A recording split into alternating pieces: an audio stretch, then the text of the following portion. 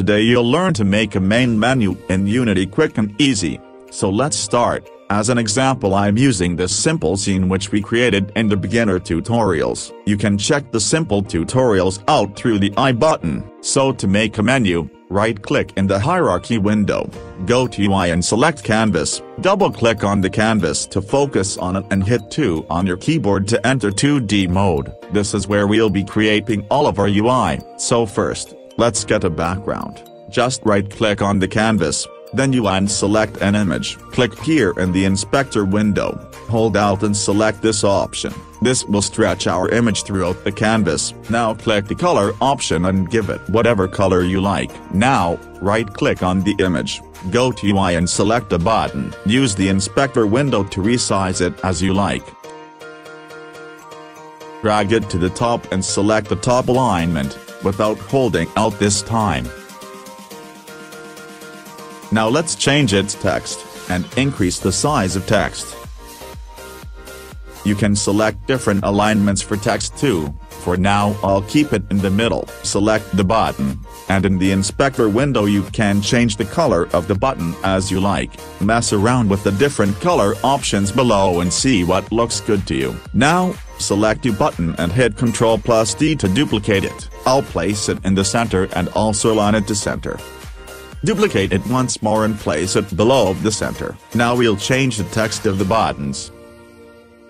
Now we'll create a script to add functions to our buttons. Create and open a new script.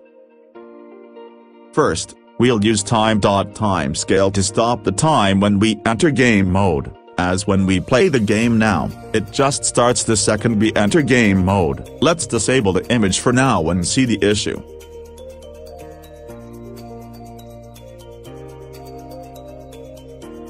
Now I'll drag and drop the script to our canvas. And as you can see, the ball stays still. I'll enable the image again and name it main menu, so we can see our menu again.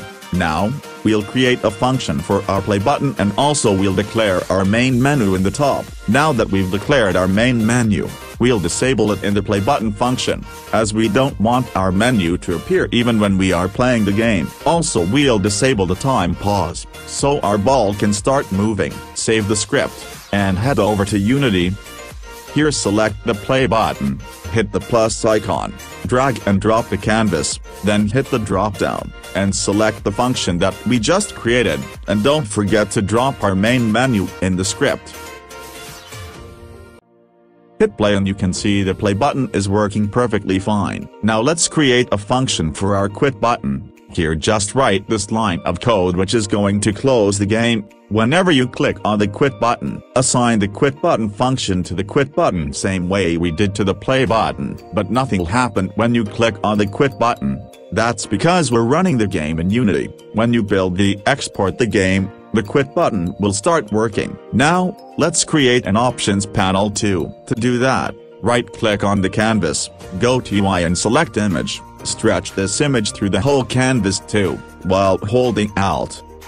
Give it any color. We'll learn to create options menu in the next video. For now we'll just add a text that says options, and also we'll add a button to the options menu, so that we can go back to the main menu. Right-click on the options menu image, then UI and then button, align it in the top left.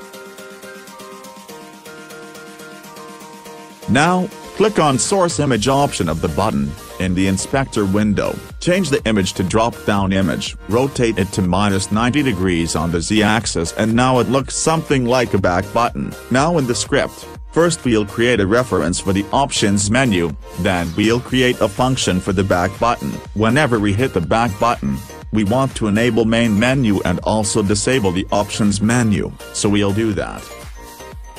We'll also create a function for our options button, that'll guide us to the main menu. Here, we'll disable the main menu and enable the options menu. Save the script.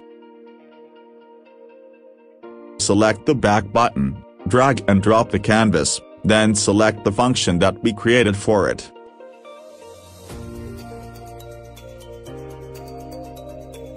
Let's disable the options menu and assign the options function to the options button.